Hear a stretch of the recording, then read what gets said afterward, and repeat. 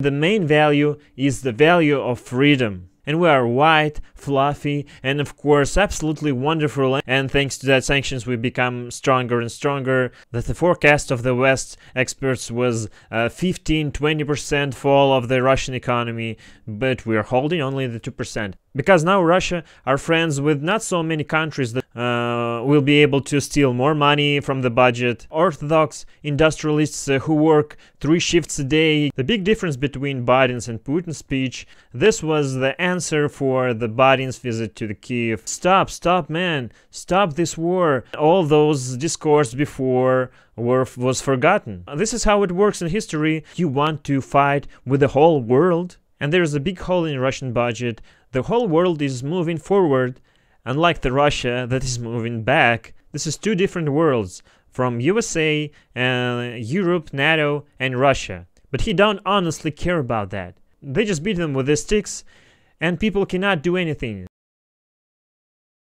Hi everybody, it's Alex Gray, and today we'll talk about Putin's address and Joe Biden's address to people. Joe Biden's a very ordinary speech, the classic speech of American politician. Biden has made dozens of that speeches in his life. The more important speech that was made in Kiev, it was a direct message to Putin in which Biden said, "We will defend Ukraine, and all you guys hopes that we will get tired and we have presidential company and so on. This will not stop this defending of the Ukraine. We will continue to defend Ukraine to the end, because Ukraine is fighting for the values that we share, and the main value is the value of freedom." It seems to me that this is the most important thing that Biden have done in those 2 days. The second, of course, an appeal directly to the Russian people. Unfortunately, as you understand, Russian people will not hear this appeal, or they will be told that they have been threatened by American president.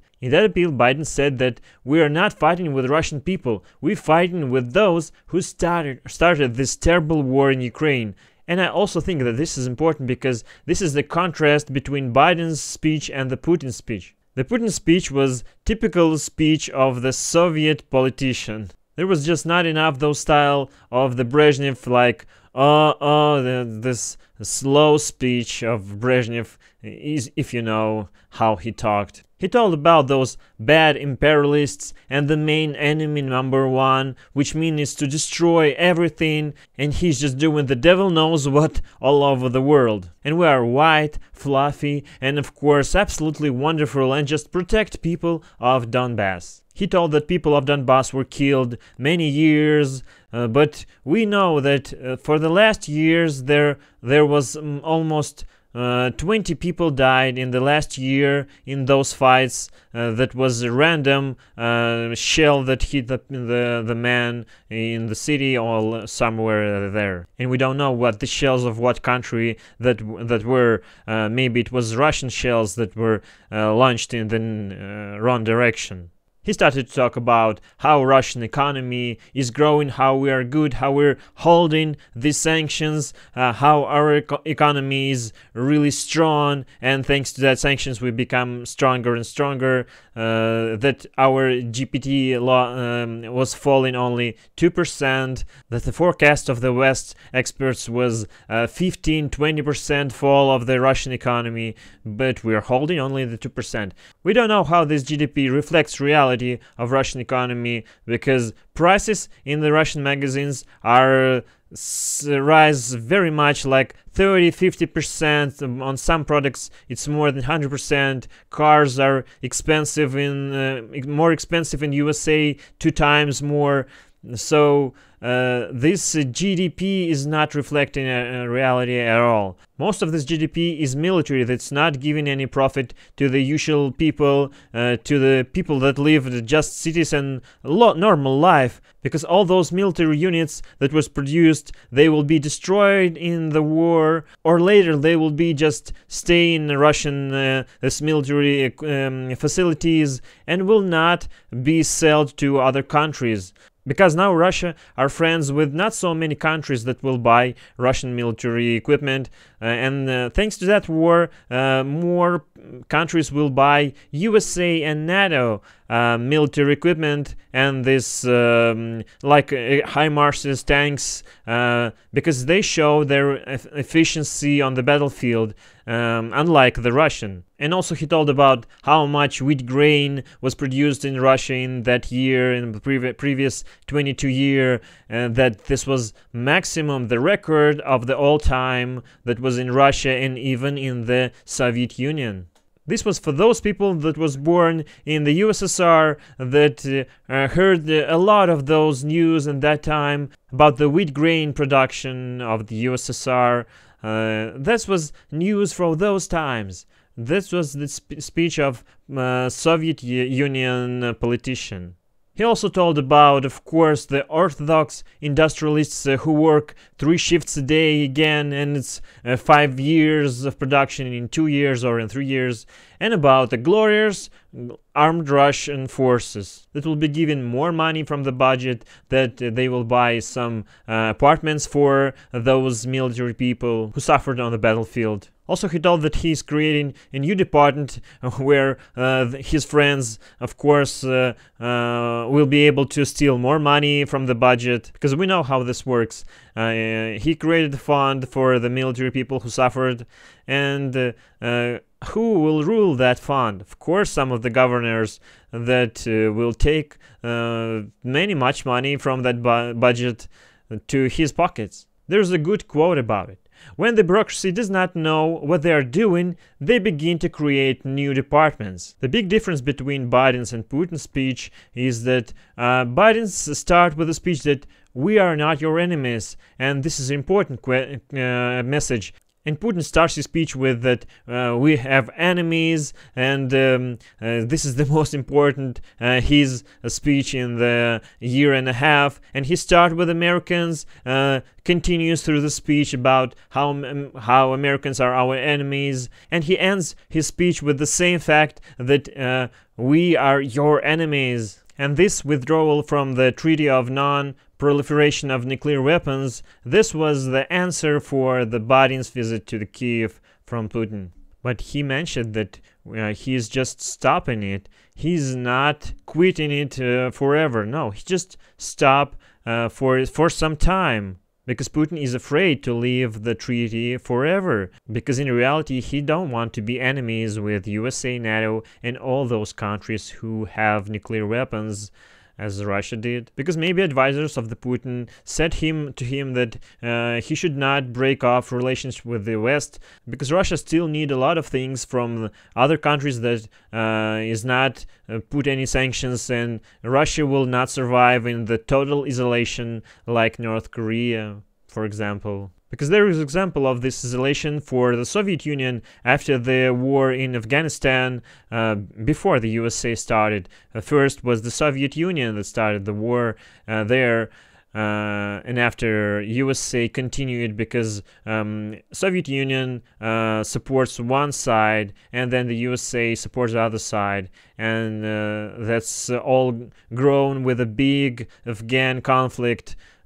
So after that war, there's a lot of sanctions to the Soviet Union, and in the end that was led to the fall of the USSR. And Biden tried to say Putin that stop man, stop this war, because we have this coalition, this alliance that will not let you conquer the Ukraine.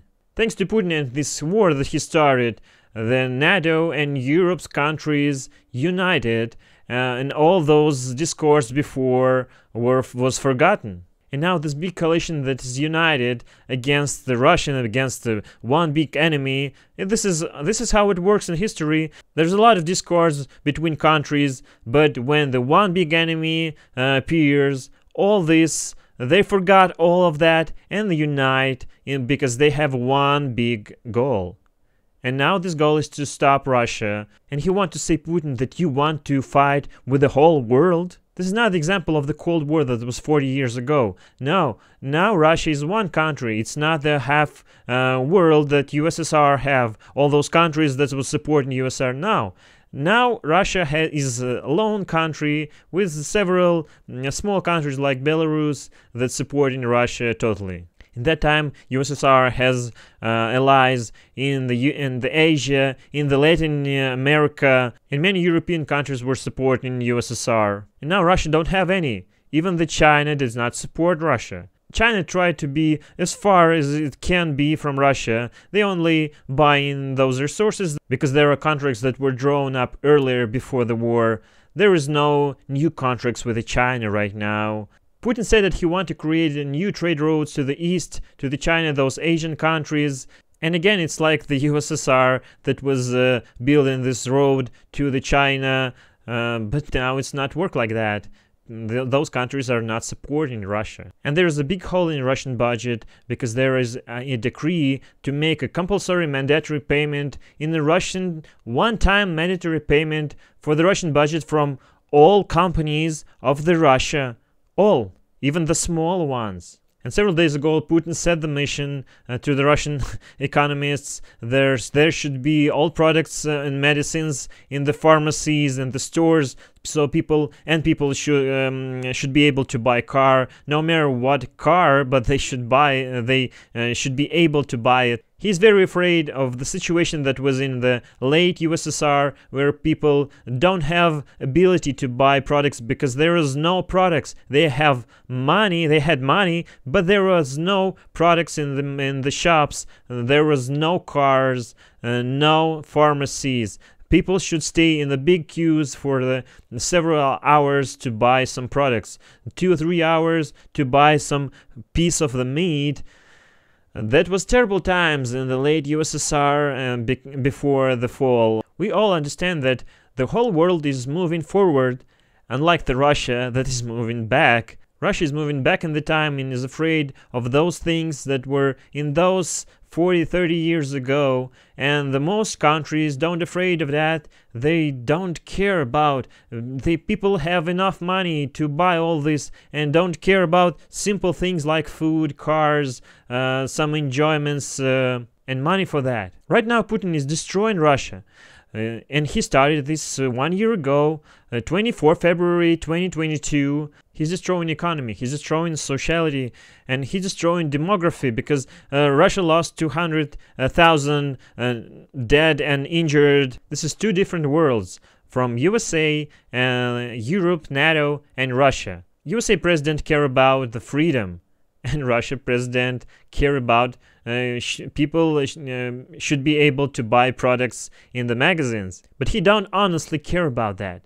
He only afraid that people will be massively, hundreds of thousands will march on the streets. That's the only thing he afraid, because if there was less people that march on the streets, he will be able to stop it, because he has so much police, so much this National Guard. It's like 400,000 National Guard and 500,000 police units. How do you think how much this amount, 1 million of people with the weapons, with equipment, with protection, can hold the people with no weapons on the street?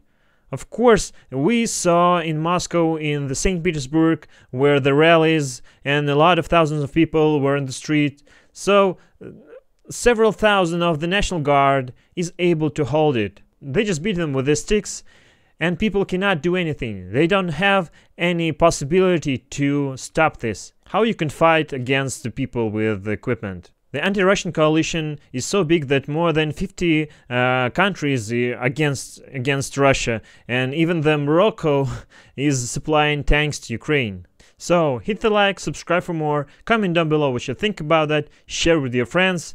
This was Alex Gray, and goodbye.